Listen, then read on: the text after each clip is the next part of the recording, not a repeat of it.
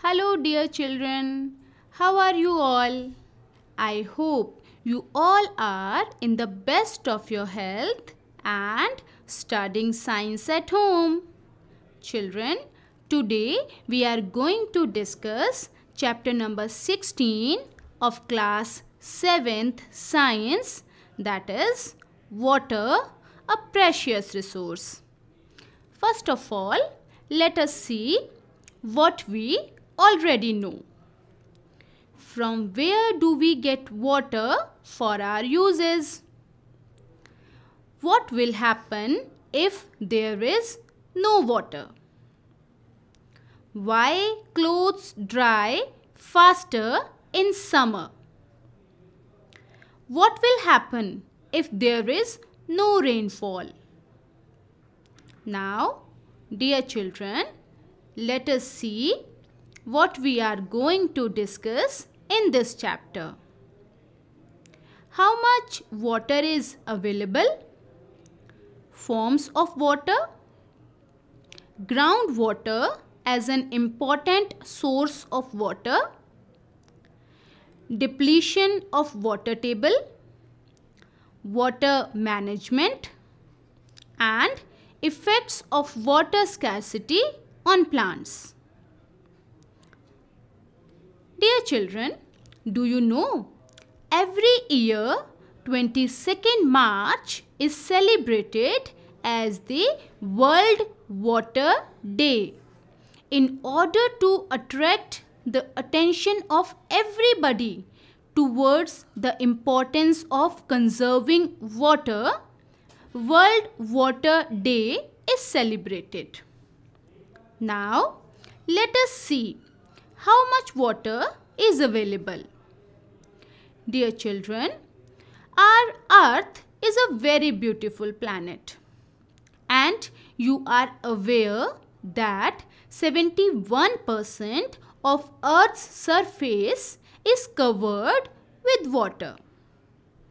Almost all the water on the Earth is contained in the seas and oceans, rivers, lakes, ice caps as groundwater and in the atmosphere. Human body also has approximately 71% of water. Of the total water present on the earth, about 97.4% is in the seas and oceans. The sea water is highly salty or saline, and the saline water of seas and oceans is not fit for human consumption. Only 2.6% of the total water on the earth is fresh water. Most of the fresh water is in frozen state in the form of snow or ice on snow-covered mountains, glaciers, and as polar ice caps. Only a small fraction of fresh water is readily available and present in rivers, lakes, ponds, and partly as groundwater. A very little amount of water is present as vapors in atmosphere. Forms of water. Dear children, water is present in three forms, that are solid, liquid, and gas. The solid form, snow and ice, is present as ice caps at the poles of the earth, snow-covered mountains, and glaciers. Liquid water is present in oceans, lakes, rivers, and even underground. The gaseous form is the water vapor present in the air around us. The continuous cycling of water amongst its three forms keeps the total amount of water on the earth constant. Now, let us discuss about water cycle. Water cycle is a continuous cycle present between atmosphere and earth which maintains the total amount of water constant on land. Some processes involved in water cycle are written here and labeled by numbers. Match these numbers with the processes given in the jumbled form like this. Yes, the first word is groundwater. Second is evaporation. Third is condensation. Fourth, clouds. Fifth, transpiration. Sixth, infiltration. And seventh, precipitation. All these processes are included in water cycle. Now, let us see what is groundwater. The rainwater and the water from other sources such as rivers and ponds seeps through the soil and fills the empty spaces and cracks deep below the ground. The process of seeping of water into the ground is called infiltration. The groundwater thus get recharged by this process. At places, the groundwater is stored between the layers of hard rocks below the water table. This is known as an aquifer. Water in the aquifer can be usually pumped out with the help of tube wells or hand pumps. Dear children, now let us see what are the reasons of depletion of water table. Water drawn from under the ground gets replenished by seepage of water, seepage of rainwater also. The water table does not get affected as long as we can draw as much water as is replenished by natural processes. However, water table may go down if the water is not sufficiently replenished. This may happen due to many reasons like increase in population, increasing industries and agricultural activities. Let us study these topics in detail. First of all, increasing population. Increasing population creates demand for construction of houses, shops, offices, roads and pavements. This decreases the open areas like parks and playgrounds. This in turn decreases the seepage of rainwater into ground. This results in depletion of water table. Second reason is increasing industries. As we all know, water is used by all the industries. Almost everything that we use needs water somewhere in its production process. the number of industries is increasing continuously. Water used by most of the industries is drawn from the ground. Therefore, growing industrial activities are also responsible for depletion of water table. Third reason is agricultural activities. A majority of farmers in India depend upon rain for irrigation. This may suffer from lack of water due to erratic rainfall. Therefore, some farmers have to use groundwater for irrigation. Population pressure on agricultural forces increasing use of groundwater day by day. This results in depletion of groundwater. So children, these are some common reasons for depletion of water table. So, dear children, now let us see how can we do water management to solve the problem of depletion of water table. As we all know, water is a precious natural resource. So this is our responsibility to save it.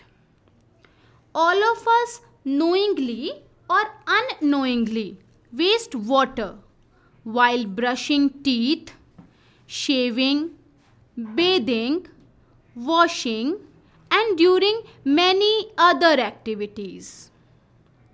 We can use many methods to save water or for management of water. And a very interesting and main method is rainwater harvesting. One way of increasing the availability of water to overcome its shortage is rainwater harvesting. The most important technique of rainwater harvesting is to make rainwater seep into the ground more efficiently by constructing percolation pits and recharge wells so as to recharge groundwater. This water can be pumped out in the times of water shortage. We have at many places in India an old age practice of water storage and water recharge like the Bawris. Bawri was the traditional way to collecting water. In today's time, farmers can also use water in fields economically. The proper management of water in agricultural can be done by using drip irrigation technique. Drip irrigation is a technique of watering plants by making use of a system of narrow pipes or tubes with small holes which deliver water directly at the base of the plants. Thus, drip irrigation minimizes the use of water in the irrigation and the wastage of water can be stopped. Dear children, now let us see the effect of water scarcity on plants. You must have seen potted plants wilting and ultimately drying up if they did not get water even for a few days. Plants need water to get nutrients from the soil to prepare their food. Just imagine the consequences if water is not available to plants. The green character of the planet shall be lost. This may mean the end of all life. For a world without plants shall mean no food, no oxygen, not enough rain, and innumerable other problems. So, dear children, let us see what can we do to minimize wastage of water. Turn off taps while brushing. Mop the floor instead of washing. Use bucket and cloth to clean your car instead of using pipe. Wastewater from filters can be used for washing clothes or for mopping. Take bath by filling water in a bucket and not directly under the tap or shower. Get leaking taps repaired immediately.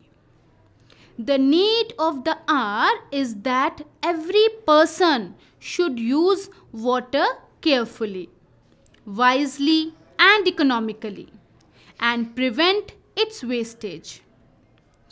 Any by these small efforts, we as an individual can play important role in minimizing the wastage of water. So, dear children, now let us see what we have learned in this chapter.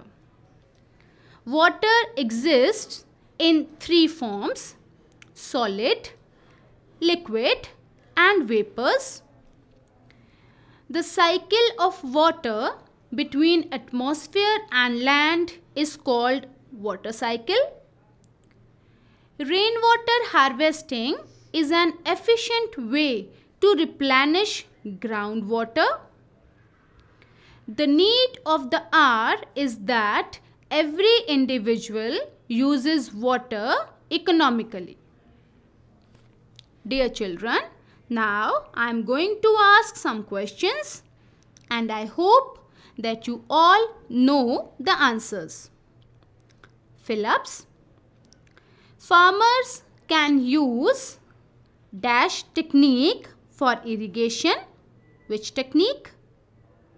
Yes, drip irrigation is the technique by which we can minimize wastage of water. Water is maintained by the water cycle.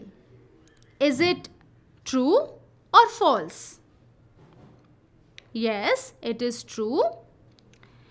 About 70% of the earth's surface is covered with water. Is it true or false? Yes, we all know 71% of the earth's surface is covered with water.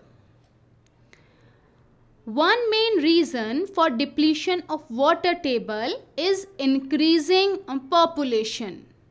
Is it true or false?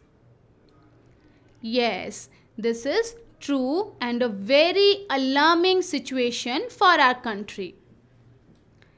So here, dear children, we come to an end of this chapter. I hope you all find the chapter interesting because this chapter helps us to understand that how we as an individual help to save water and ultimately the earth. So you all keep practicing these things at your home. Stay safe, stay healthy, keep smiling. Good day.